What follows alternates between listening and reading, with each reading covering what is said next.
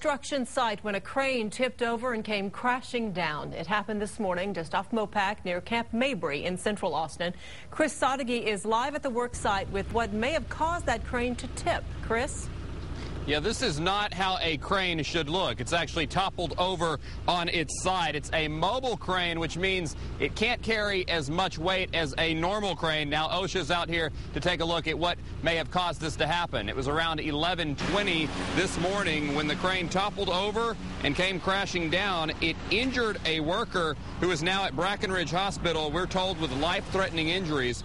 White Construction was using the crane, which was being used for work at the Westminster Manor Retirement Community. Even though no one has died, APD Homicide, as their procedure calls for, is out here taking a look along with OSHA. A manager of another construction company came out to take pictures to show his workers to help stress the issue of safety on the work site. We asked him what he thought happened, and he says the recent rain may have led to this. It looks like maybe the ground collapsed behind him. You know, we've had a lot of rain recently, and I imagine that that's what it is. Crocker Crane Rentals is a good company, and White Construction is a good company. I imagine this was just a fluke accident, probably from the weather.